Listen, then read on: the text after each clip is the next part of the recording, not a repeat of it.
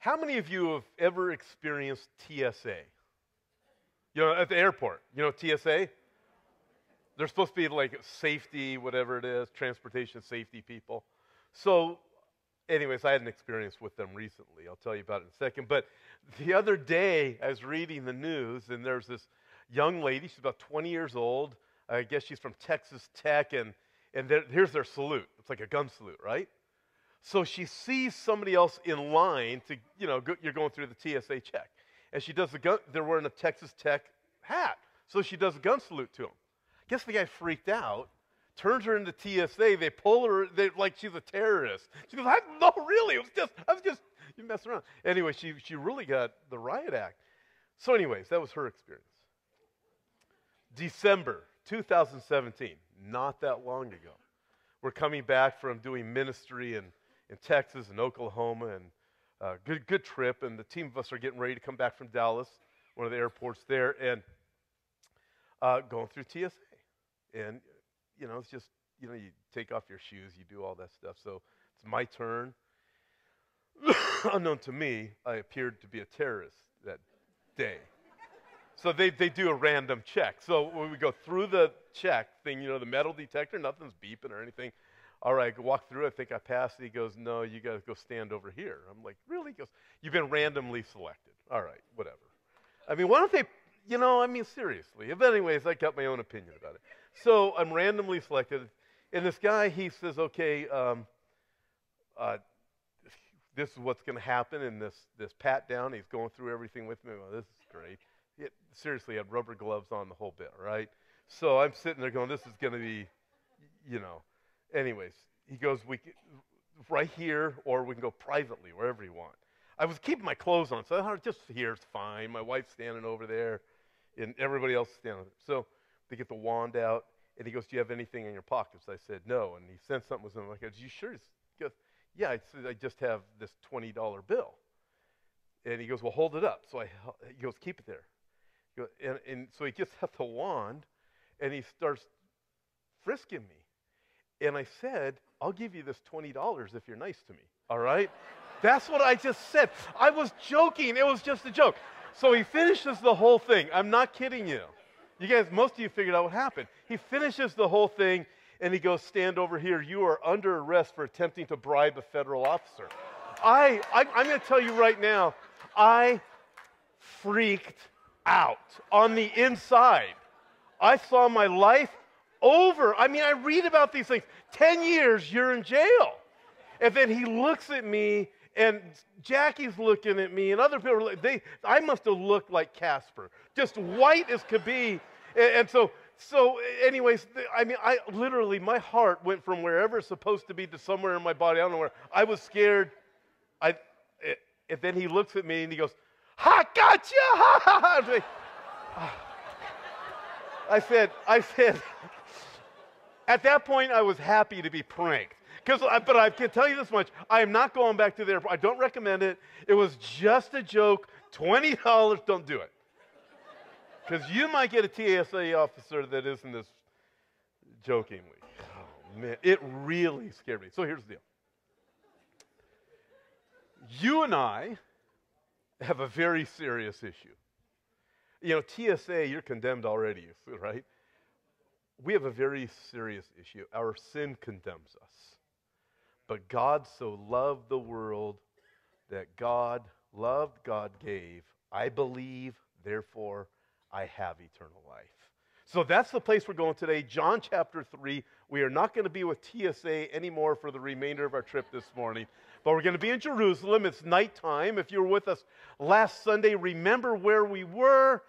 Nicodemus, the Pharisee, the religious man, had been talking to Jesus at night. They had a one-on-one conversation. And Jesus is talking with him, and he tells Nicodemus, you must be born again. And he explains to Nicodemus, you must be born of the Spirit. And Nicodemus doesn't get it, so Jesus gives him an illustration. Nicodemus is like this. You don't know where the wind comes from or where it's going, but you can feel the effects of the wind. That was in verse 8. And Nicodemus doesn't get it. In verse 9 of John chapter 3, Nicodemus answers and he says to Jesus, how can these things be? I'm not so sure that I'm connecting with this born again stuff, this excuse me, born of the Spirit stuff. So from this point on, it's all Jesus talking to Nicodemus. He's answering him and explaining to him.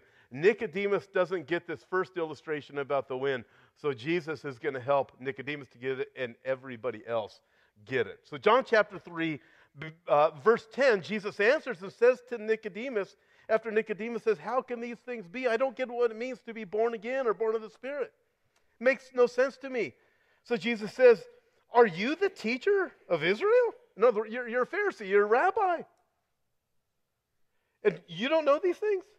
Most assuredly, I say to you, we speak what we know and testify what we have seen, and you do not receive our witness. Who's Jesus referring to? He says we and our. He's letting us know about the Trinity, the Father, Son, and Holy Spirit. We're telling you, and then look what he shifts into himself, verse 12. If I have told you earthly things, he's making himself equal with God. We and then I. If I've told you earthly things, and you don't believe, how will you believe it if I tell you heavenly things? What do you mean? If I tell you earthly things and you don't get it? How are you going to get spiritual things? How are you going to get the heavenly things? He's referring to the illustration he gave about the wind. And here's an earthly thing. Nicodemus, you can't see where it begins, you can't see where it's going, but you have the effects of it. So it is with anybody who's born of the Spirit, who has the Holy Spirit dwelling in them. Nicodemus, I don't get it. Nicodemus, you don't get that. How are you going to get something that's much greater, the spiritual truth? The Bible tells us that. In fact, in 1 Corinthians chapter 2, verse 14, the Bible says, the natural man, that would be Nicodemus in this place, the natural man does not receive the things of the Spirit of God, for they are foolishness to him, nor can he know them because they are spiritually discerned. Nicodemus, what do you mean? Go back into my mother's womb. That was the conversation last week. He's not getting it. It seems kind of foolishness. They can't get those things because they are spiritually discerned. Let me stop here for just a minute and help us work through conversations that we have with friends and family. And sometimes we're with our friends and family, and you know you're a believer in the Lord Jesus Christ, and you're trying to explain something to them, a biblical principle, and they are looking at you like their eyes are, what are you talking about, right? Especially if you tell them you got to be born again. They're looking at you like you've lost your mind. The problem is this. They are foolishness. They're not spiritually discerned unless they're in Christ. They're not going to make sense. Think of it this way. We have two different worldviews. When you are in the world, your worldview is of the world. You can have similar things with a believer, but I mean, there's a lot of people that they look at and they might think, well, there's nothing wrong with abortion, right? And if you're a believer in Christ, you're thinking, that can't be, that's awful, that's appalling, right? But they have a different worldview because they're not in Christ. And you can go on down the list with various types of things, and you're like, why are they not getting it? The same way you didn't get it. You had a particular worldview until the moment you received Christ, and then you got into the world, and then your worldview started to change, and then you had a biblical worldview. And it probably took time. And so this is Nicodemus. Jesus is talking to him. Hey, you're not getting it. I gave you this earthly thing, illustration to help you understand the spiritual principle. You're not quite there yet. So too with us and our friends. Don't beat them up. Don't be too discouraged when they're not getting that spiritual truth you're trying to give them. Pray for them and understand that that is where they're at. And also try not to talk to them with that Christianese stuff. And try not to speak to them in King James English. It will not work unless you're in a Shakespeare play or something like that. People sometimes think, well, Pastor Tom, he's a pastor, so probably at his house he goes around talking about his kids.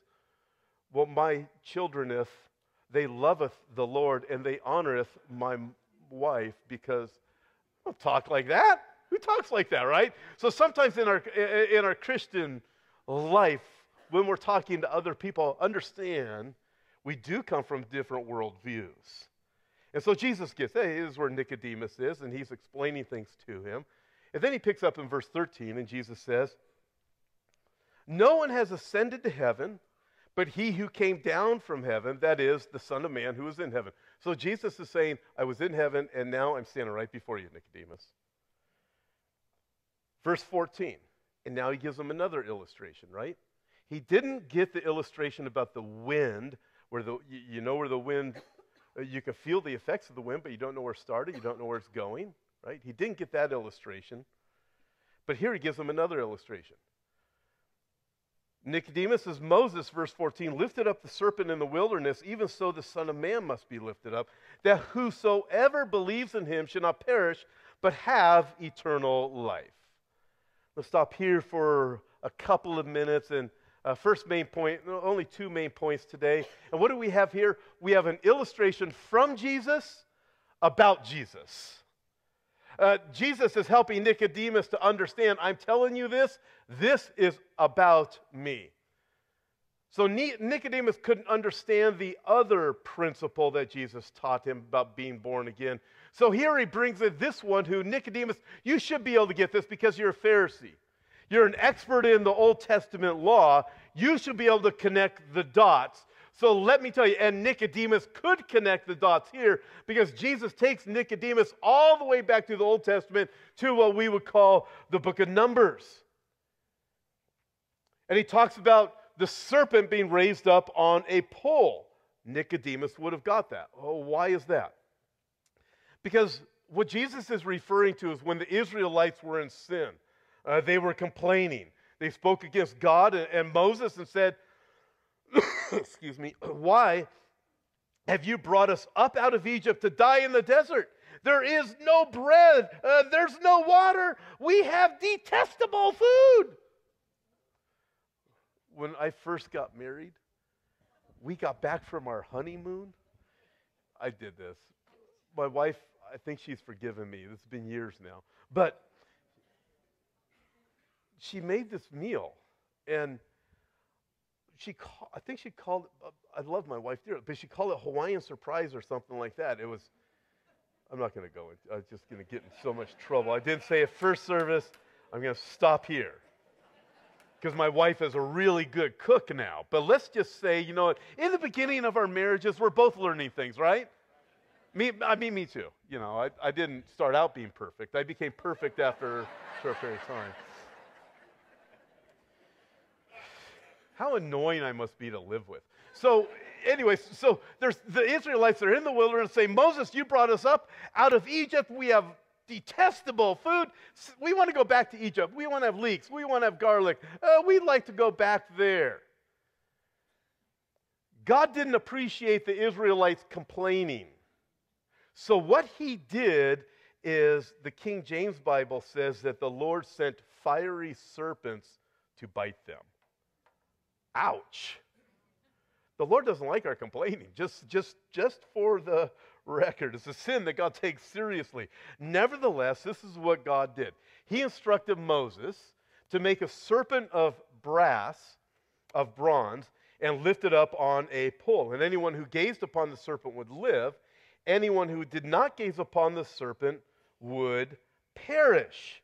It was an illustration that Nicodemus, an expert in the Old Testament law, would get. He would know. He's told that story. He's handed it down to other generations of rabbis. He's let them know. This is what happened. Moses makes the serpent of bronze, puts it on a pole so people could live. The picture that is presented is both horror and glory. It's horrible that the Israelites were beset by a horde of venomous snakes, so many that they could not escape and many died. It was a hideous scene, but at the same time it was glorious because in it we have God's grace and in it we have God's mercy. By the way, just for the record, this is the symbol for healthcare today. It's the serpent on a pole coming from the book of Numbers. Isn't that cool? That's right, you have the Bible in the medical industry. I think that's pretty cool. But as we look at this, Jesus with Nicodemus, he left no doubt about the application for Nicodemus. Just as Moses lifted up the serpent, even though the Son of Man must be lifted up. It's an illustration that Jesus is a picture of the dying, sinful world with the atoning cross lifted high. So here's the question, though. Why did Moses lift up a snake? All right? What's the deal with that? And why did Jesus make the connection of himself with the snake? Well, think of this. Snakes are symbolic of sin. After all, it's in the Garden of Eden that the serpent tempted Eve to sin. And then with Moses, this is most interesting. We see the likeness of a serpent lifted up on a pole. Now, I want you to think of this. Moses did not lift up a serpent that was on the ground and put it on a pole. What God instructed Moses to do was fashion a serpent out of brass and put the made serpent, who looks like a serpent, you put that brass serpent on the pole. You don't put one of the serpents that are on the ground on the pole. This is significant. Because it's not just a man like you or me that would be lifted up on a pole. That would not do it. Jesus came in the likeness of man, like Moses has the likeness of a serpent put on a pole. Jesus comes in the likeness of man, and he is lifted up on the pole. He is lifted up on the cross. Our Lord became the serpent. Sin. Our Lord became sin for us. In fact, Galatians chapter 3 says Christ redeemed us from the curse of the law by becoming a curse for us. With all of the animal realm from which to choose, God chose the perfect symbol, the serpent, the symbol of sin, and then he, like the bronze serpent, Jesus, becoming sin for us. But that's not all. Numbers chapter 21, verse 9, telling the story of the serpent on the pole, goes on to say that anyone who looked at the bronze snake would live. They would not perish. Now, I find it most interesting because when you think of it, there's a great picture. When you think of it, this is what you have. The serpent, sin, Jesus becoming sin, lifted up on the cross. The command to look at the serpent must have seemed foolish, but so does looking to Christ who died on a cross for our salvation. For the Bible says, the cross is foolishness to them that are perishing. It makes no sense.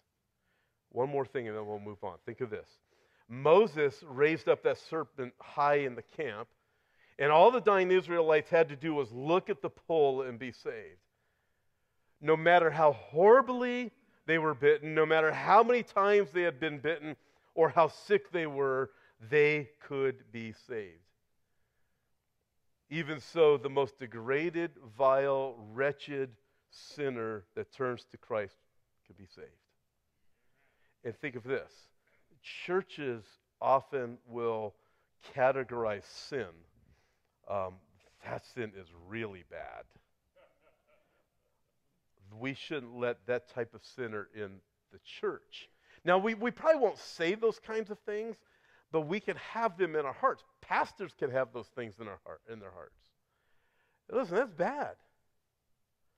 They're homosexual. We don't, those kind, no. The church is not a museum for saints, right? It's a hospital for sinners, right? Well, she committed an abortion. She had 2. But I'll tell everybody in my prayer group so we can pray for her. You start hearing these things. It's appalling, right? No matter how many times one of the Israelites were bitten by the snake, if they looked to the serpent that was raised on the pole, they'd be healed. No matter how bad you've been bitten by sin, no matter what things you've done. Listen, there is no sin too great that you can't be forgiven of. Christ took our sin upon himself. When God the Father sees us, if you're redeemed, he sees the goodness of his Son. That is pretty wild because I know me. but that's God's grace. In verse 9, Nicodemus started out, and after Jesus told him you must be born again, he says, well, how can this be? How can you be saved? So Jesus gives him this great illustration about the serpent on the pole. And then, number 2, second main point, Jesus gives them the explanation from Jesus about Jesus. John chapter 3, look at this. It's this passage that Christians know so well, but I don't know if we all know exactly what it means. John chapter 3, verse 16. For God so loved the world that he gave his only begotten Son, that whosoever believes in him should not perish but have everlasting life. Verse 17, for God did not send his Son into the world to condemn the world, but that through him, the world might be saved. I love those 2 verses. In fact, that's why we have them on the walls when you come walking into the sanctuary, because I figure this, if somebody comes to this church one time and they never, ever, ever come back, but they see those 2 verses, John 3, verse 16, whosoever believes in him won't perish. John 3:17, God did not send his Son to condemn you. I'm thinking, hey, if 10 years later they think I've read those verses and they get saved and they're on their deathbed somewhere, then praise the Lord. I look at these verses, and to me, these verses, this is what the entire Bible is all about. So we go to a football game or you watch on TV, and this is how we see it, right? Remember, so if you're old enough to remember, back in the 70s and 80s, there was this guy or different people that would appear behind goalposts that had rainbow hair. Remember that? Great big afro. Remember that? All colored and everything. John 3:16. What does it mean? Tim Tebow liked to put it on his face while playing football. So what does it mean? God so loved the world that he gave his only begotten Son, that whosoever believes in him won't perish but have everlasting life. Let's think about it. The term begotten, it means unique, the only one of its kind, the one and only. So it's not a reference to a person's origin. So it doesn't mean that Jesus was born and then became the Son of God. It means he always was God the Son, and that he is the one and only. There are no others. In the book of Isaiah, God says it this way, look to me and be saved, all you ends of the earth, for I am God and there is no other. This verse reminds me of what we just read about the serpent being lifted up on the pole, and Jesus saying, whosoever comes to him, for God so loved the world that he gave his only begotten Son. Wow. Look to me and be saved. All you from the ends of the earth, and God, there is no other. So the one word is begotten. Another word that we have here is believe. All who believe in him will not perish but have everlasting life. So what does believe mean? It means to trust in, to commit to oneself to. A belief that includes a willing surrender to the person or thing you believe in, right? I absolutely believe. We often hear within Christian circles where Christians will say something, well, you just got to give Jesus your heart. Now, I know what the intended thought is behind it, but sometimes it's miscommunicated. You don't really see it in the Bible written that way. But what does it mean? It really is, it comes down to this, a belief of a surrender. I'm surrendering my life to God. I am dead to self. I'm alive to him. He is my king, right? It's a surrender. That's what repentance is, to turn from yourself and surrender to the Lord. Let me illustrate it for you. Some centuries ago, there was a king who needed a heart transplant. Now, how they did heart transplants centuries ago, I don't know. But for the sake of an illustration, just go with it, all right? So there's this king centuries ago. He needs a heart transplant, and he's up on the balcony. He's got his guards with him, and all of the peasants are down below. But this king was a good king, and all of the people really loved this king. And so the king is on the balcony, and he's got a spokesperson with him, and the spokesperson looks down on all the peasants below who love the king, and the spokesperson says, oh, the king, he needs a new heart. He's got a bad heart. And then the spokesperson asks this question, how many of you would like to give the king your heart? Everybody cheered. Woohoo! I will give the king my heart. I will surrender my life for him. Wow, like everybody's saying it. I'll do it. I'll give him my heart. So they thought, well, how are we going to do this since it's everybody? So the spokesperson had an idea. He has a feather. He drops it off the balcony. He goes, this is what I'll do. Whoever the feather lands on, you get to surrender your heart to the king. Which means you're going to die. But the king's going to get your heart. Drops the feather off the balcony. As the feather's reaching the people, all you heard was this.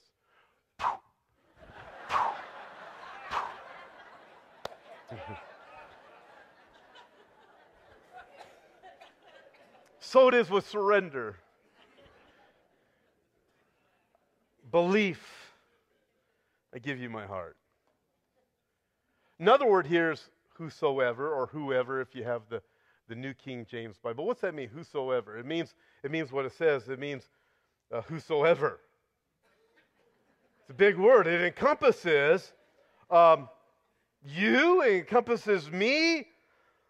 God so loved the world. So it involves anybody, whosoever of the world that would be willing to believe and give their life over to Christ. Lord, you have my heart. Right? Whosoever. It's a big word. In Arizona, there's this tombstone marker, this epitaph, for a man named Les Moore. It doesn't seem that his friends mourned him long, because this is how it reads. Here lies Les Moore, no less, no more. 4 slugs from a 44. No less, no more. Maybe that was true of Les Moore, but it's not true of those who know Christ. When we die, we become more alive than we've ever been. And it's for any whosoever that will come to him. Don't let the enemy of your soul tell you there's no hope for you. If you believe in him, you won't perish, but you will have everlasting life. So what does that mean? For God so loved the world that he gave his only begotten Son, that whosoever believes in him won't perish but have everlasting life. It means this. God loved, therefore God gave. I believe, therefore I have. Let me give you 4 takeaways as we wrap things up. Ready? First one is this. Real simple. It was love, not nails, that held Jesus to the cross. I'm going to give you a picture that'll make it really easy for you to remember this takeaway for the rest of your life. All right? Ready? Super easy. God's math. 1 cross plus 3 nails equals forgiven. How long, he says, whoever believes in him will not perish but have everlasting life. How long is everlasting life? You guys are good. I asked first service, not one person would say, I think they're just afraid. Sometimes first service needs espresso. Just saying. That's our secret. Don't tell them. If you have friends at first service. But that's it. Let that picture, that's it. 1 cross plus 3 nails equals forgiven forever. Everlasting life. You know, I talk a lot about heaven here because, quite frankly, when this world can be a real challenging place sometimes. And when, in heaven, the thought of heaven, one of the reasons why I talk about Bible prophecy is because it keeps me heavenly focused. While I'm on this earth, I need to know where I'm going.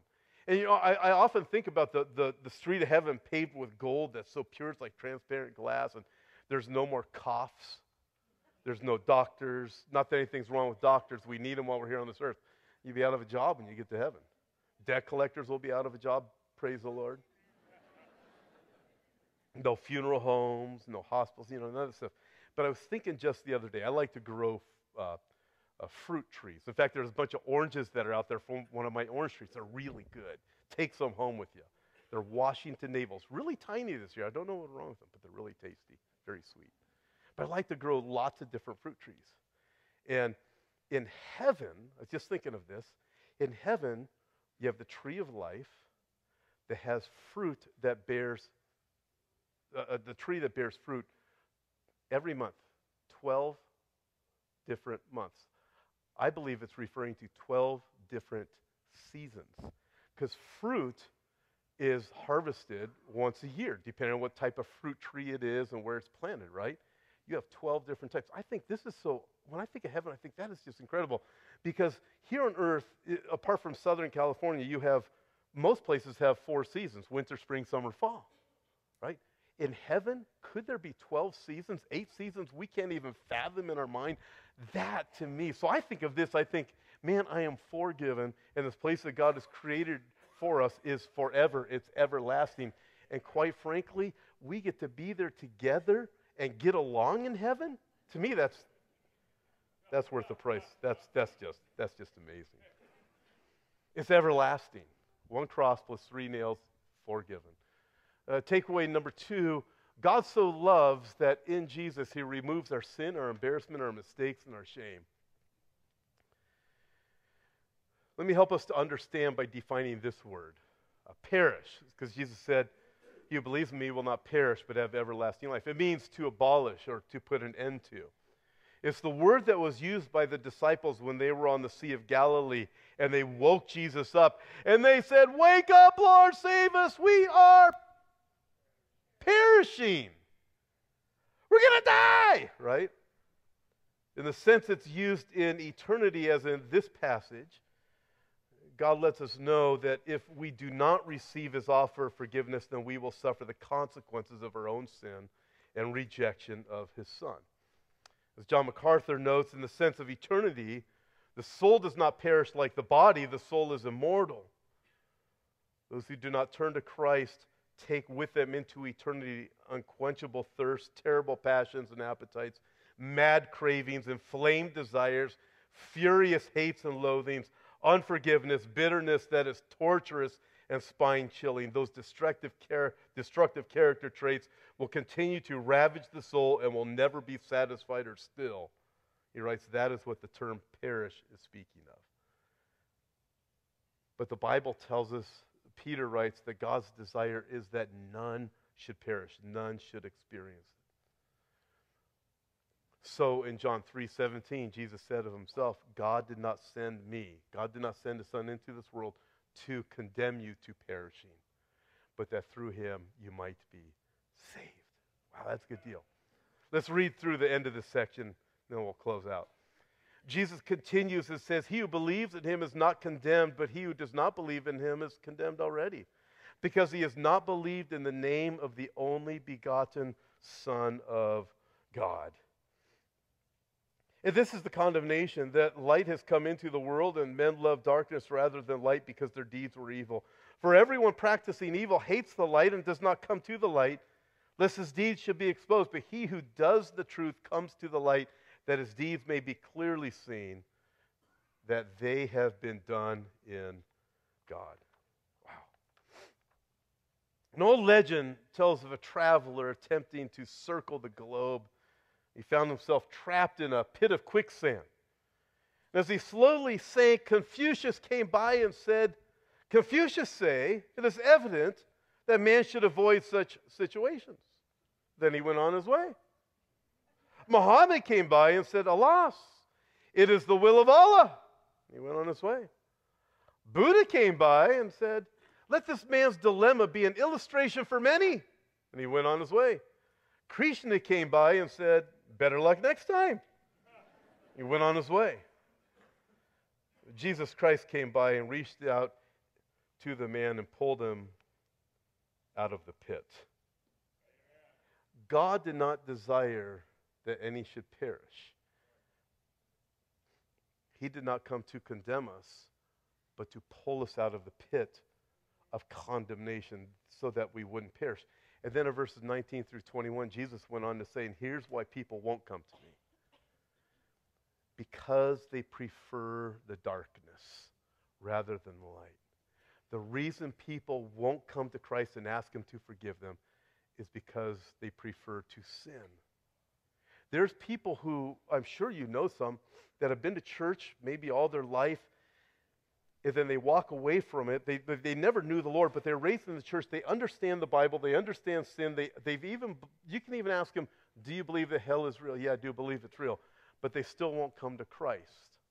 Jesus tells us why.